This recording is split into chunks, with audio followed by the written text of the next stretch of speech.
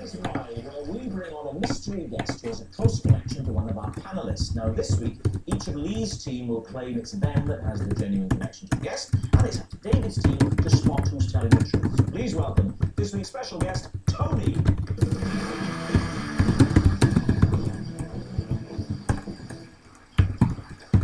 Right, now, Kevin, we'll start with you. What is your relationship with Tony? This is my mate, Tony. We were once questioned by the police for stealing a life-size cardboard cutout of Hugh Grant. Katie, how do you know Tony?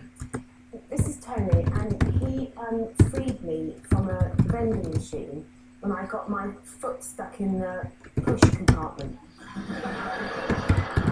Finally, Lee, how do you know Tony?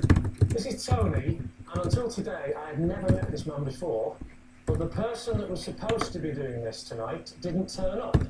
So I grabbed the first person I saw outside the studio. So there we have it. Kevin's partner in crime, Katie's snack machine saviour, or Lee's stand-in man. Right, David, off you go. Well, Lee's one is quite difficult to cross-examine, isn't it? So essentially what Lee's saying is, here's Tony, he's a random bloke.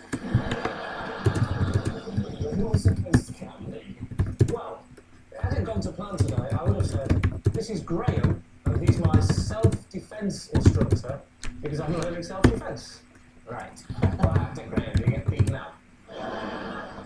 The story I am told is that he hurt his arm this morning during the self-defence class, and then very late in the day he got in the car to come here and had some turn because of the painkillers he was on and cancelled and said I can't come. That's a sad old story. Yeah. So what was Tony doing here before you found him? He's a joiner, which is somebody that puts wood together. Thank you. I didn't want you thinking he was somebody that just randomly joins clubs.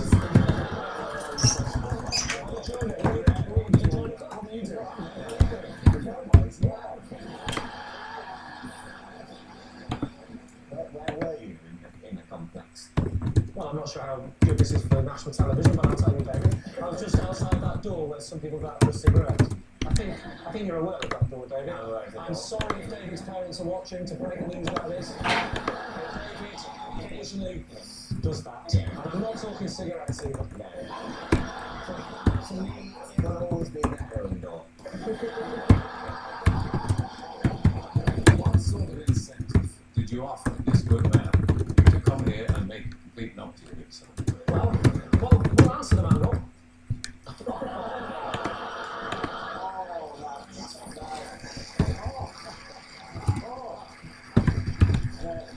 The rejected Chuckle Brothers got the better of me again.